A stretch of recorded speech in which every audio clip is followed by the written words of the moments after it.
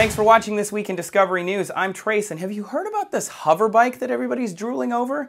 Also, we're following in the paths of the Star Wars universe and learning to vaporize planets. And this week, some gloves have come out that translate sign language into verbal speech. The lack of hover cars and flying jetpacks and stuff is something that my dad has always been really bitter about. He used to say, "Trace, why don't we have this technology we were promised? We went to the moon and we can't even make a flying car." A company called Aeroflex has come up with a portable-ish, compact-ish hover bike that uses rotors to lift a medium-sized man, or from what it looks like, about 15 feet off the ground, and it can go 30 miles an hour. Is that hover enough for you, Pops? While it is still in the testing phase, you can tell from these videos that it's got full motion control and it looks badass. But hovering cars and bikes are nothing new. The only difference between this one is it's got good stability. They use the same technology that goes into a Segway to keep you on top of the bike and not, well, the other way around. Texting while hover biking?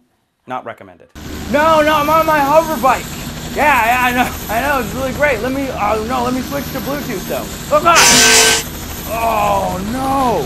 It might not look quite as fancy as Luke Skywalker's little hover car thing or the cool flying bikes from Endor, but you know, you gotta admit it's got some pizzazz. It's got some style. Unfortunately, it's not being licensed for individual use yet. Neither was the Hummer at first. See all the videos and more photos at discoverynews.com/hoverbike. And since we're on the topic of Star Wars, we may as well stick with that. The best way to get the attention of an audience is to vaporize their planet, am I right? Attacking planets has shown up across pop culture in movies like Star Wars, Star Trek, Superman, Hitchhiker's Guide to the Galaxy, and even this classic French film where they shot a bullet at the moon. With all this talk of blowing up planets, some scientists wanted to know if it was even possible to blow up a giant ball of rock. It's a planet. It's kind of big. According to computer simulations done by some scientists in St. Louis, you sure can blow up a planet. The scientists created computer simulations of super Earths and then ran them through a variety of scenarios to see if they could blow them up. Pretty much the coolest science ever. The point wasn't to see if they could destroy the Earth, but to find out how the atmospheres of these super Earths might operate. It's kind of like when you're playing SimCity, you know, and you have this beautiful megapopolis, and the next thing you know, you're throwing meteors at it because you just got to make it exciting eventually. You don't like my policies? You don't want to pay taxes? Here, have this giant alien menace. The scientists kept increasing the temperature of these super Earths, and at 760 degrees Celsius, the atmosphere looked more like Venus, full of sulfur dioxide.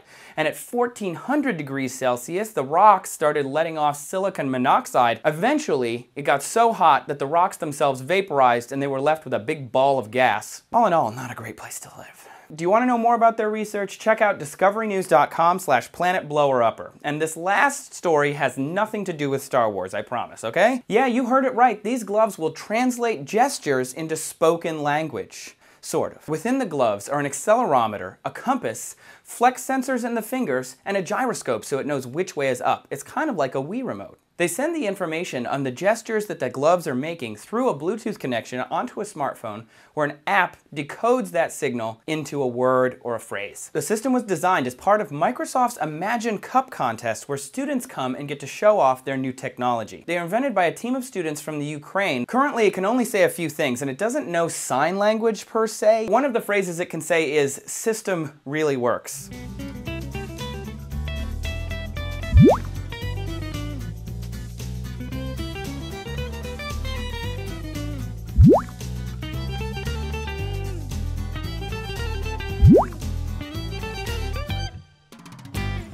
So that's it for me. Thanks for watching This Week in Discovery News. If you want more of our coverage, make sure that you like us on Facebook, you follow us on Twitter, and that you check out our Tumblr. You can also subscribe to our Discovery Daily newsletter. Links to all of our social media and subscription options are at discoverynews.com. Keep commenting and tweeting. I read them all. And have a great week. We'll see you next week in Discovery News.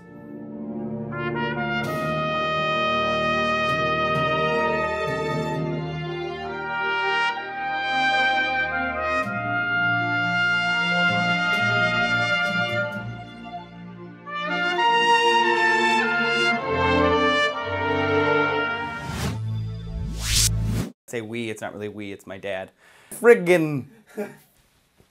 Haha, you don't like my pot? Oh, sorry, one more time. That was my bad. It's a hover bike. It's way cooler than dolphins.